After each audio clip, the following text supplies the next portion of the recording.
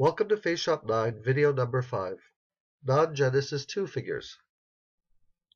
Here we place a poser figure called Diego on stage. In the dialog we name the project, but unlike with the DAZ figures, the face texture is called head.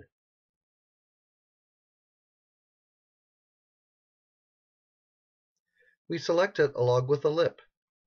In the geometry box we select head and click accept. Now FaceShop launches and we will browse for a photo, name the project, and assign a project folder. Click OK. Notice that in the next dialog we don't select a male or female, but we use the Import OBJ button. Now it gets different from Genesis figures. You will need to follow the example on the left and click on the forehead, eyes, and the mouth of the 3D head on the right. Click Enter.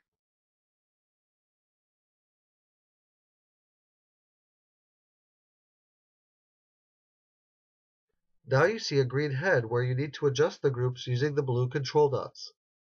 Adjust the bounding box, the mouth, and eyes to fit the head. Hit Enter.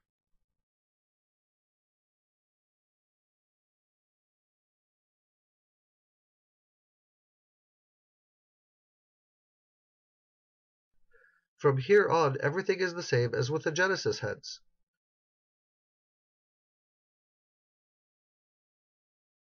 You use auto dots to place and adjust the texture, and if needed, use shape dot to adjust the shape.